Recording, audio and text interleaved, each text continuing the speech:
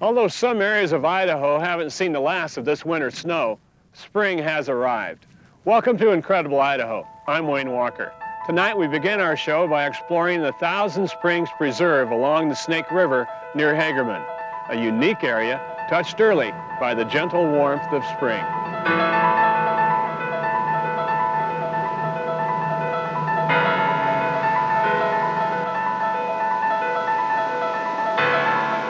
There's no other place like it in Idaho or in the whole country.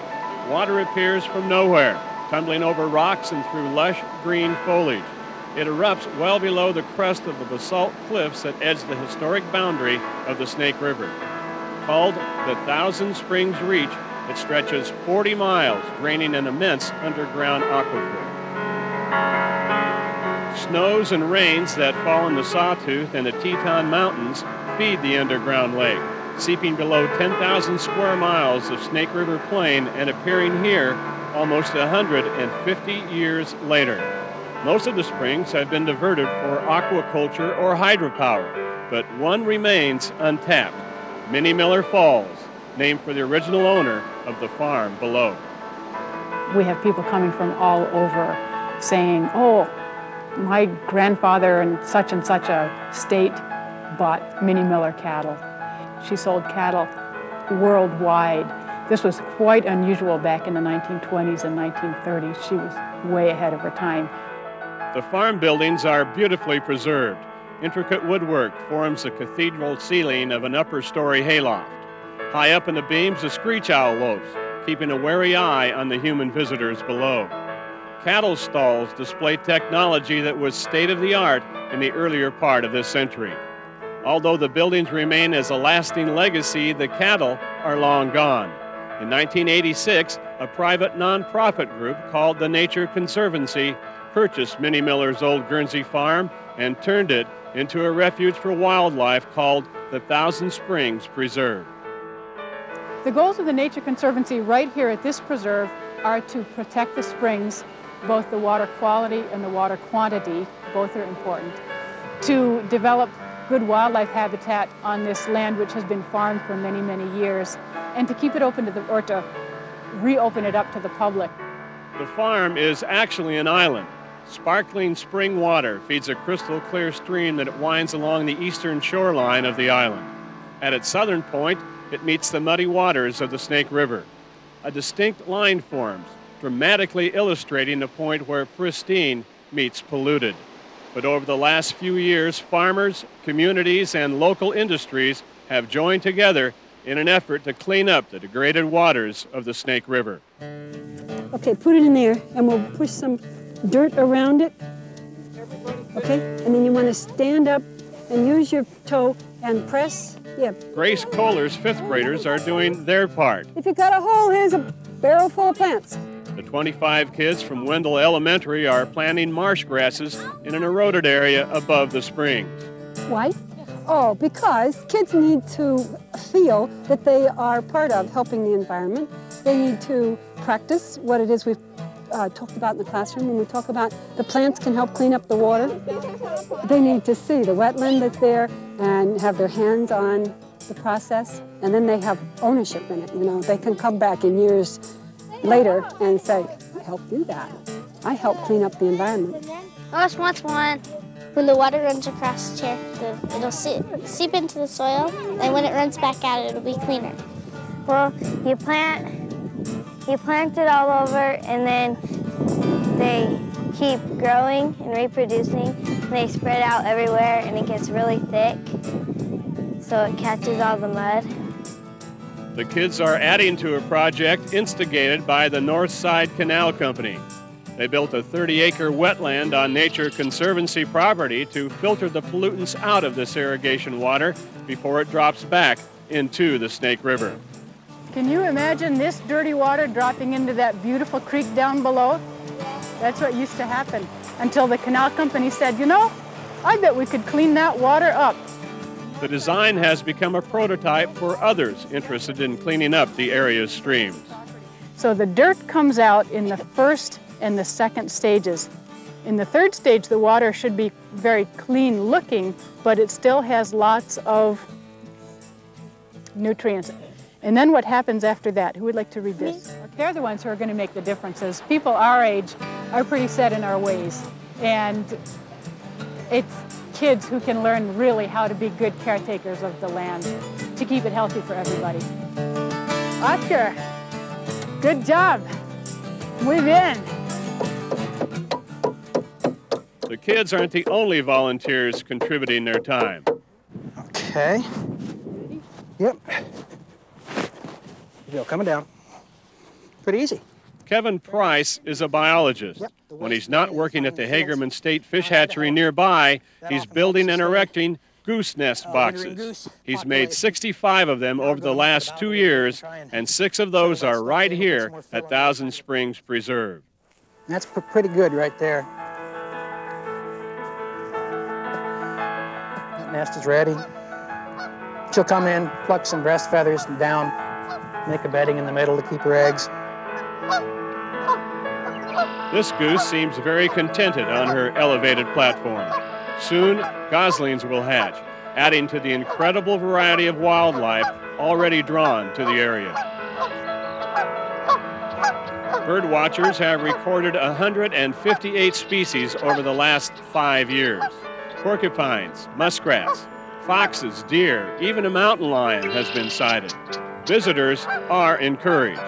Whether hiking or paddling, nothing could be finer than a soft spring day touring the beauty of the Thousand Springs Preserve.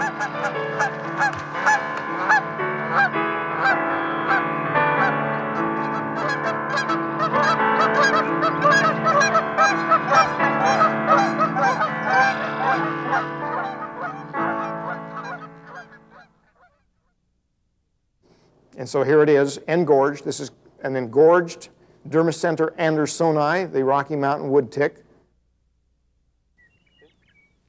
Spring is a great time of the year for those of us who love the outdoors, but it also means tick season. In our next story, we'll actually go hunting for the little pests. Just how dangerous are they, and where do we find them?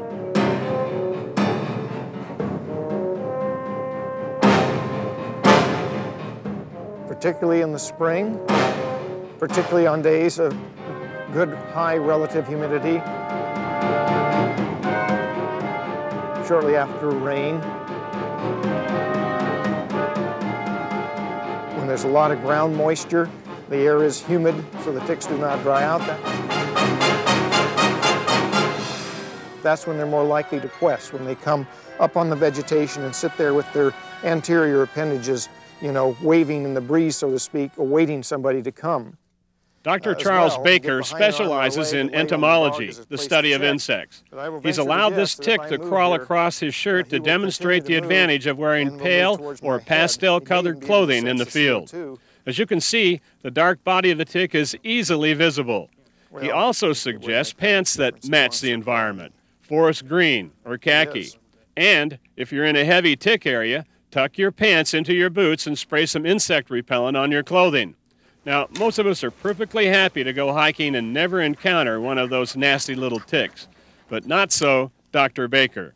In fact, he's out here today actually trying to hunt down 1 or 2 tiny pests to take back to the laboratory. What I'm doing is flagging, basically. It's using a muslin sheet. White muslin is something that a tick can grab a hold of easily. Although ticks have poor eyesight, they're attracted to change in light intensity when something white crosses their field of vision. The white underbellies of deer and elk are natural targets for a questing tick.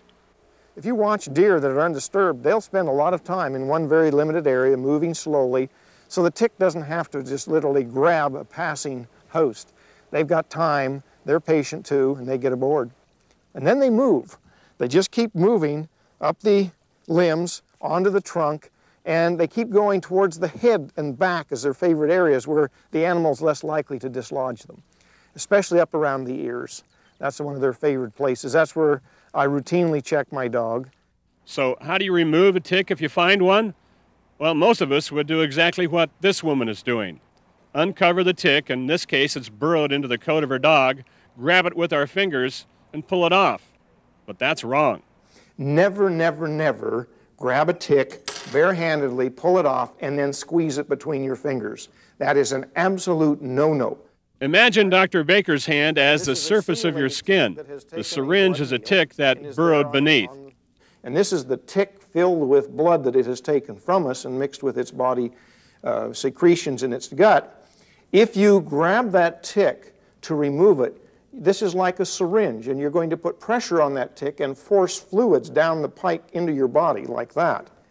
Hot matches, Vaseline, kerosene, the various methods we've all heard about will have the same effect, forcing the tick to deflate its mouth parts, consequently injecting the fluid into your system. So what you want to do is take a pair of forceps. Now I've used big forceps here to go along with our simulated tick. And you slide those forceps right along your skin or the skin of your dog, clamp right there on those mouth parts. You may get a little fluid, but you're minimizing the amount of fluid going in. You've clamped down, and now you push against the tick and push it off. And that is the correct procedure. If you don't have a forceps handy, Dr. Baker suggests using 2 coins to avoid touching the tick. Afterwards, apply a topical sterilizing solution like betadine. A Rocky Mountain wood tick, the type you're seeing here, can pass on a rare disease called Rocky Mountain spotted fever. It's estimated that only 1 in 100,000 ticks carry the disease, but if you find yourself feeling poorly after a tick bite, you should go to a physician, because if untreated, the disease can be fatal.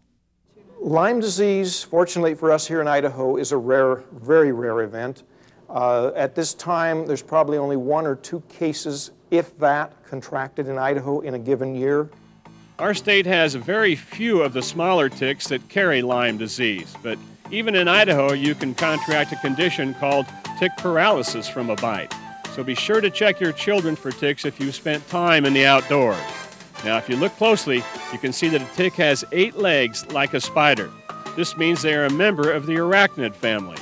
The female Rocky Mountain wood tick has a dark body and a small white protective plate called a scutum. She's in a defensive mode here. She's pulled in her legs and is feigning death. And if she thinks everything's okay, she'll then begin to move again. And there she goes, trundling off in search of whatever she wants. She's probably looking for a large host animal like a deer or elk to take a full blood meal, enough to nourish 3,000 to 7,000 eggs. If she's successful, she'll look like this when she drops off. And so here it is, engorged. This is an engorged Dermacenter andersoni, the Rocky Mountain wood tick. And in a matter of a week or 2, she'll begin to produce eggs, and we'll do that over a span of several weeks, a couple months maybe at most. In her distended state, it's difficult for her to right herself. But when she's placed on her belly, she somehow slowly pulls herself along the lip of the microscope. The eggs look like this. You can see among the eggs some seed ticks or larvae that have already developed their first set of 6 legs. So little ticks tend to prefer mice and other small mammals like ground squirrels, and they take their blood meal, and then they drop off, and then they molt their skeleton, and now they have 8 legs. Ticks go through another nymph stage where they seek larger hosts like rabbits and badgers before completing the 2-year cycle and becoming a full adult. So ticks tend to be concentrated in areas where you'll find all 3 kinds of host animals. Usually the mixed brush and grasses of deer and elk winter range where small animals like ground squirrels are also present. Okay, here's our male tick with a hard plate over his whole body. The back end is not dark and soft like in the female. The male tick will never become distended like the female because he won't be bearing eggs. But his bite can be just as dangerous. So next time you head out on a hike, remember, wear your khakis, use your bug spray, and pack along your forceps. Come on, girl. Careful of the fence. You're savvy. Heel. Raise your hand if you've seen a frog. Everybody has seen a frog? It's a good thing I didn't bring one then. I have seen a tadpole. Have you seen tadpoles? It seems wildlife and kids are a natural combination. From stuffed animals and picture books to zoos and movies, most children express an intense interest in the wildlife that shares our Earth. In our next story, Meet the members of a special club, formed in Boise, made up of 4 to 8-year-olds who just can't seem to get enough of wildlife. They meet each month at the Morrison-Knutson Nature Center. Kids wide awake and full of energy are followed by moms and dads still toting their morning coffee. It's the second Saturday of the month, and that means it's time for Critter Club. What's our topic for today? Frogs. How did you know that? I sent you a note. Did you get it in the mail? Each child pays an annual membership fee of $15. In return, he or she receives a monthly newsletter addressed directly to the child outlining the month's topic. Art supplies and other materials are provided for the meetings, and once a year, usually in the summer, a special field trip is scheduled. Okay, what do we know about frogs? What do you know? They're amphibians. They're amphibians. What does that mean? They live on water and on land. That's right. The word amphibian means two lives. That means they spend part of their life in the water and part of their life on land. Critter Club is sort of a spin-off from a nature center program for adults called Wildlife Wednesdays. Kathy Zager convinced the staff to launch a similar program designed for kids. Her idea became Critter Club, and its popularity has grown way beyond even Kathy's original expectations. Was there any other clue? Well, we get 10 or 15. And the first year we had 52. Last year we had 70, and now in its third year we have 98. Who would eat a frog? Greta? A great blue heron would eat a frog. Yeah? A praying mantis to eat a frog. I think a frog might eat a praying mantis. Is that what you mean? A frog would eat a praying mantis. Nevin? Kathy plays on their natural curiosity, providing an interactive atmosphere that makes learning easy and encourages the kids to think about the world around them. Let's see what else we know about frogs. Most frogs have something in common. They have bulging eyes. When we talked about the owls, what direction could the owls see? Remember? Just straight ahead. What direction do you think frogs can see? They have to see all around. Why is that important that they can see all around? So they don't get eaten. So they don't get eaten. That's right. That's exactly why. The kids learn about the life cycle of the frog from tadpole to adult and how it uses oxygen and the various stages of its development. Then it's time to listen to frogs talk. Wood frog. We have wood frogs. Sylvatica.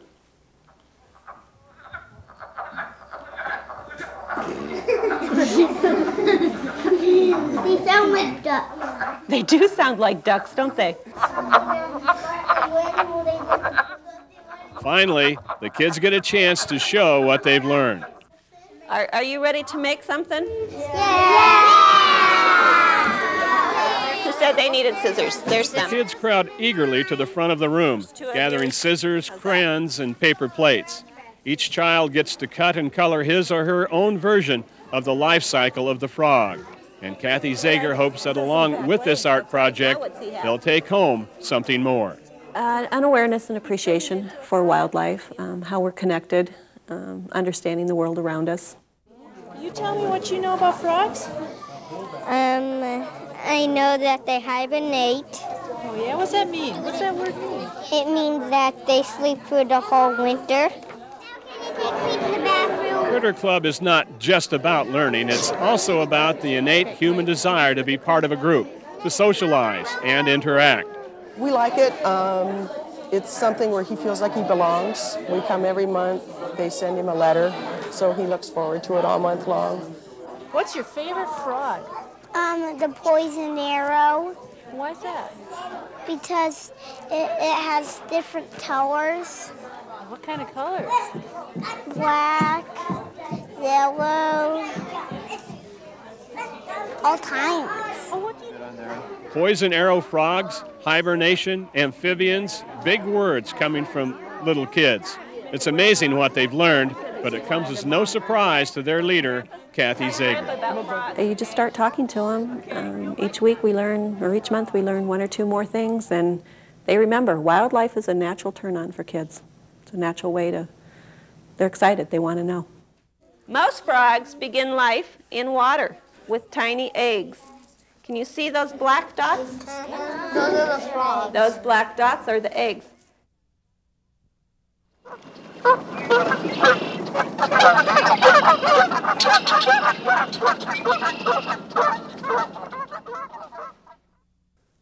We'll close our show tonight by going back to the Thousand Springs Preserve, where Kevin Price is erecting a nesting box for tonight's creature feature, the Canada goose. These nest platforms, when they're used, provide the birds with a good degree of protection from floodwater, high water. You'll be able to see how it's going to be very difficult for a nest predator to get at the nest and destroy the eggs. Once the eggs hatch and the goslings are able to move about in a very short time, they'll leave the nest. The adults don't bring food to their young. Waterfowl don't do that. The offspring have to get out of the nest and start foraging on their own. The young birds, while they're growing, eat a lot of insects and invertebrates. So this rich streamside habitat here with the pasture along the edge will give them a lot of bugs to chase and eat.